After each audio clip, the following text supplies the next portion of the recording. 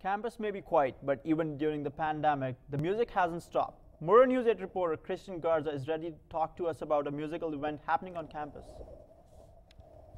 Lights, camera, action.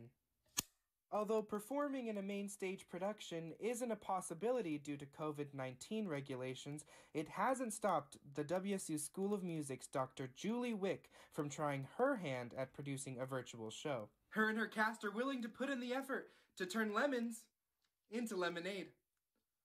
I'm going to continue to try and find ways that we can move forward, develop as singer-actors, and be creative. Opera Workshop is a course provided by the School of Music and has a show in the works that combines two different Mozart classics, the Impresario and the Magic Flute.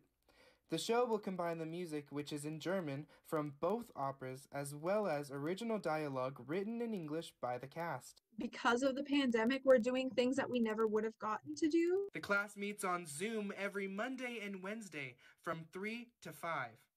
They're asked to record themselves singing their solo and ensemble numbers to pre-recorded tracks provided by the class pianist, Elena Panchenko. It's been challenging, but I think I've just kind of had an attitude of trying to be flexible and just going with it and figuring out how to make the best of every situation, how to make the best of every rehearsal. The show will be streamed on the School of Music's YouTube channel on November 19th at 7:30. Links to the show will be provided on all of the WSU School of Music's social media platforms. I'm Christian Garza with Murrow News 8. Thanks for watching. If you missed